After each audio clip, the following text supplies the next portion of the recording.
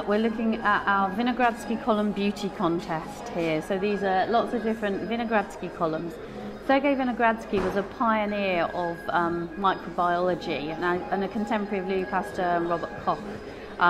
But he was slightly considered a bit of a madman at the time because he believed that what we should be looking at is whole ecosystems of bacteria rather than studying one bacteria in isolation, which is kind of necessary for medical microbiology in the past. But now with techniques like whole genome sequencing, we can actually start to study how bacteria work as part of a whole ecosystem, and they change their behaviour in different places. So if you've got Staphylococcus aureus living on your body, it may actually behave in different ways and actually change its DNA depending on where it is in the body and how it interacts with you.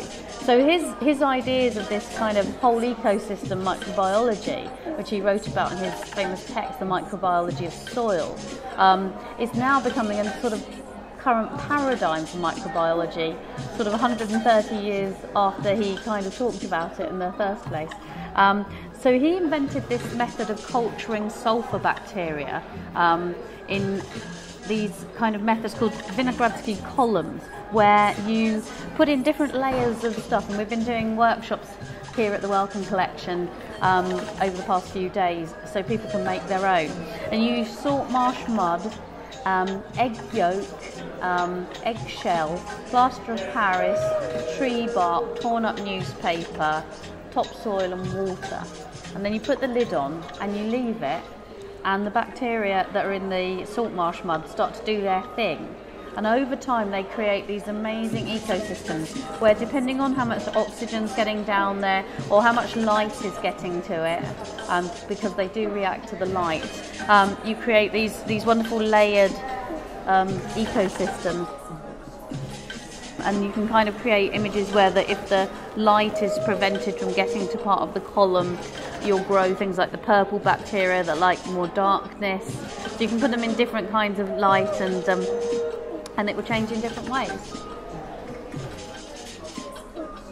These two that Simon Parkes made, one was kept in the dark and this one was kept in the light.